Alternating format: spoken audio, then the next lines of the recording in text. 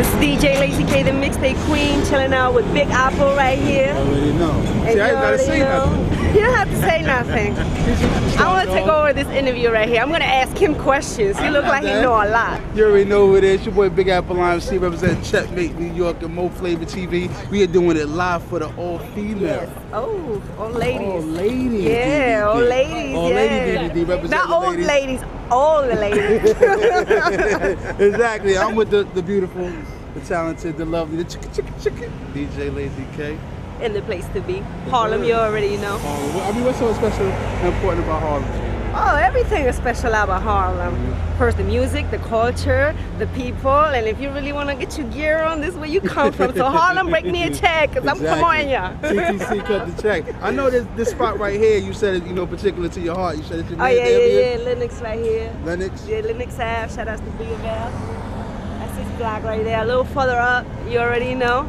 Take you to the upper, a little further up of Lennox place. What you get from the upper? What you get from over there? Use your imagination. Take a wild guess, I don't know.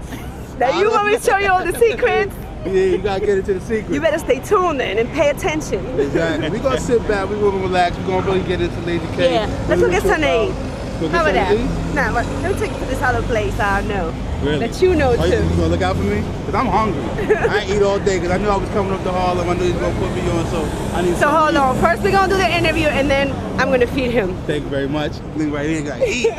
Let's take a walk. Let's go that way. All right. So me, I'm familiar about Harlem.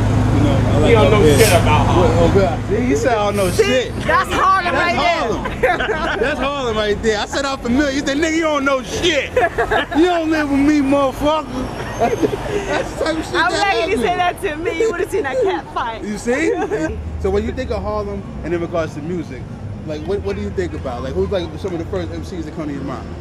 Well, Harlem definitely, to me, was Cameron. Okay. You know, Cameron definitely represents Harlem. And right now, you know, I got to say, Max B really took the whole Harlem to the whole top of the world. Believe that.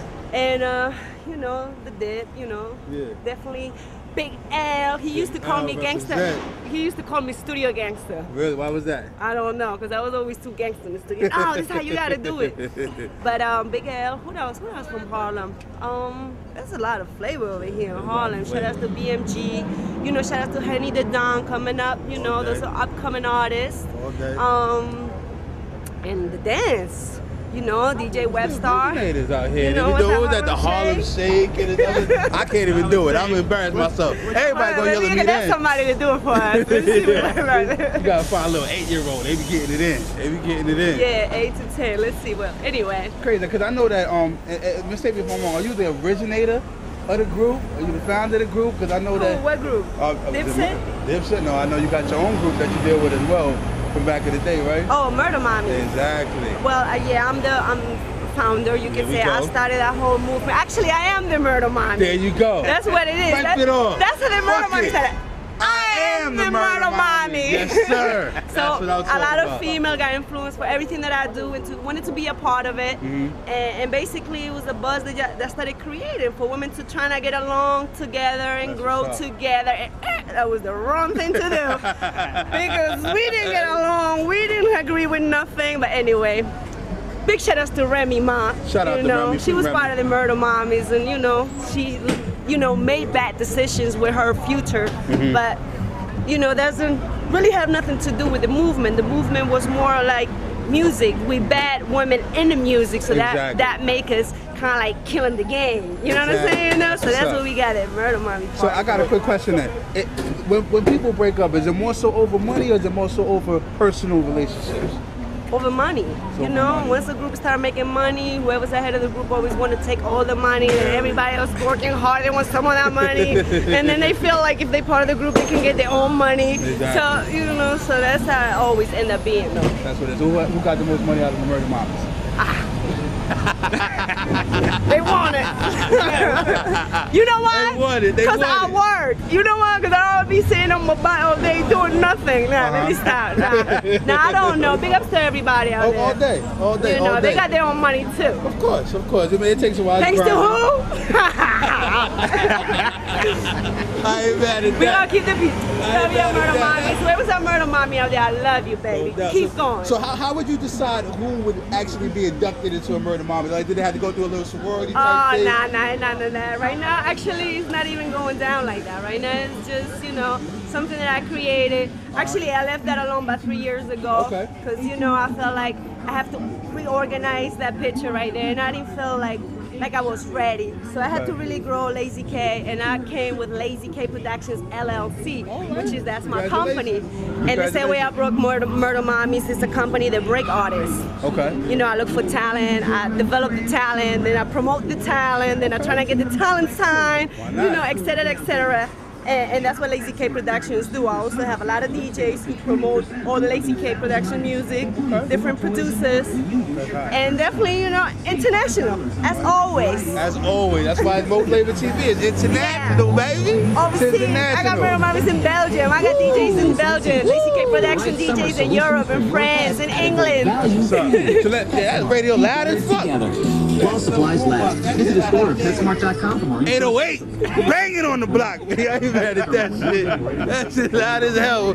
You can't be blasting like that. So I got a question. Run down the list of people that is under, you know, Lazy K LLC.